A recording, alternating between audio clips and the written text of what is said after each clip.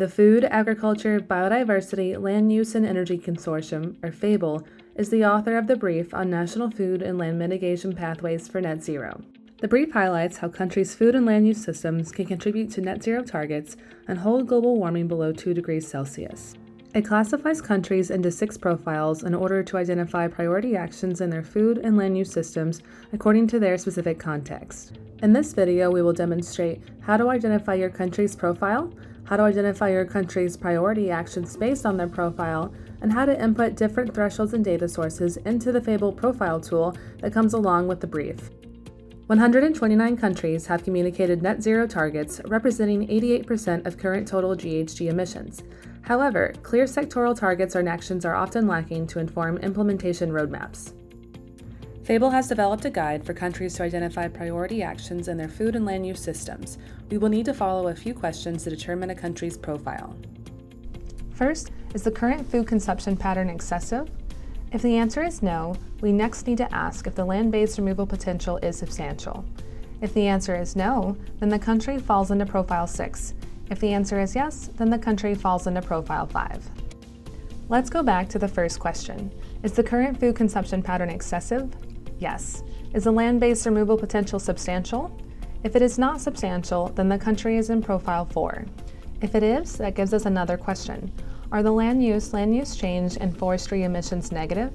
No means the country is in Profile 3. Yes, then ask our final question. Are agricultural emissions higher than land use change, and forestry removals? If no, the country is in Profile 2. And if yes, the country is in Profile 1. These profiles will determine the priority actions. For example, if we look at a country in Profile 1, its priority actions are to reduce/avoid excessive consumption, conduct large-scale afforestation, and restoring former agriculture land. However, a country's allocation to a profile is determined highly by 1. The data sources used, and 2. The thresholds applied.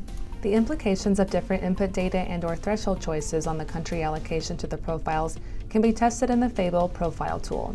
Let's see it in practice. Be sure to read the README tab before you begin.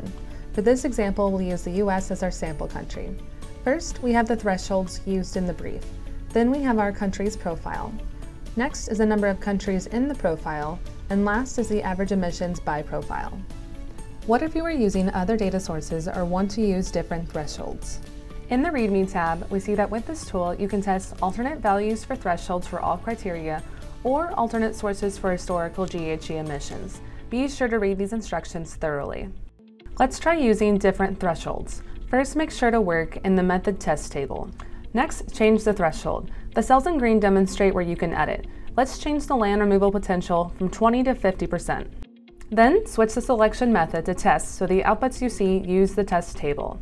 Take a look at the country profile. The US went from a Profile 1 to a Profile 4 country. You can then see how the profile distribution and the average emission profiles change. Now let's use alternate sources for GHG emissions. Again, we start in the method test table. Then we'll change the data source from FAO to GHGI. Switch the selection method and see how the profile changes. The US went from a Profile 1 to a Profile 3 country.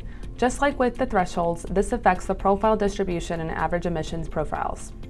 Different input data and/or threshold choices have implications on the country's tailored action set.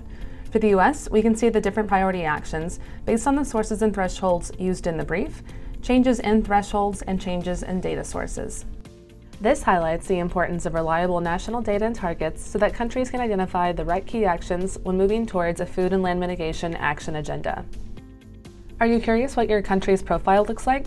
Visit us on fableconsortium.org and explore the FABLE Profile tool today.